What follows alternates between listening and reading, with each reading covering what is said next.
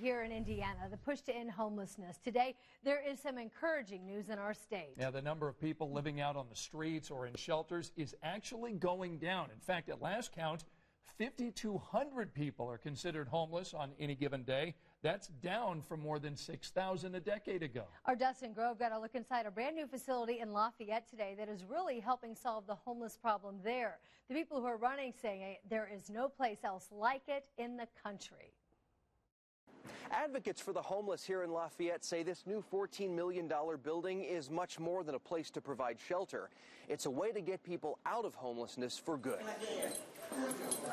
Kenneth Bowling will turn 60 years old next month. The Army veteran says he never thought he'd end up in a place like this, but today he's thankful he did. I wouldn't be where I was at if it wasn't for these people.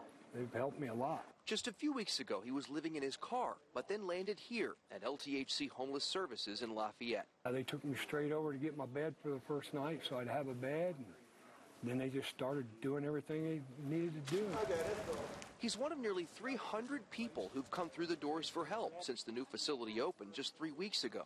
You know, this is about bringing services to the people. There's this day room downstairs and more than 40 of these apartments upstairs. But Executive Director Jennifer Layton says it's more than a bed and a hot meal.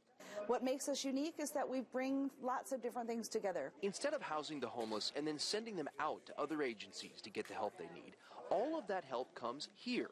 On-site mental health services, substance abuse counseling, and employment help, even a haircutting station. And Layton says every guest gets a counselor to help them get through the process and back on their feet. Homelessness is actually a national crisis. There are, at any given night, over 500,000 people that are experiencing homelessness, and so we must do better. These people are great. I call them my angels. The Lord was looking out for me and sent all these angels to help me. For Kenneth Bowling, a hand up and hope for the future. In Lafayette, Dustin Grove, Channel 13 Eyewitness News.